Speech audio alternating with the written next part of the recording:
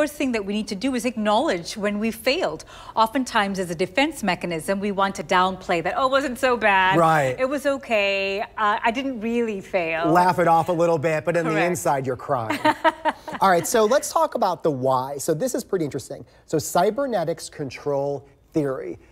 What exactly is that? It seems like we're like robots or something. That's right, and that's exactly what the researchers suggest, in that our behavior is regulated by cycles. So think of a thermostat. Sure. When the heat of failure is rising in us, we feel emotional, we're crying inside, like you said.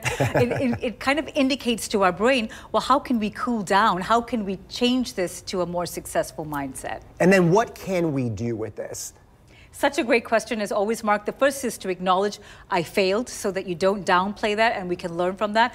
And the second is a little turn of phrase that I put together: don't ruminate, initiate. Ruminating is this idea of overthinking. Yeah. I could have done that. I should have done that. If I would have done this. And it's a negative cycle that we allow ourselves to slip into. And instead of doing that, instead of telling yourself, don't do that, because our brain is naturally wired to try to fix it, use that energy, if you will, to initiate. What would I have done differently? What would I do in the future if this happens? And if you can even attach visualization to that, so you're going to imagine, like your son, he's watching himself do that. I would say add by seeing yourself do something differently.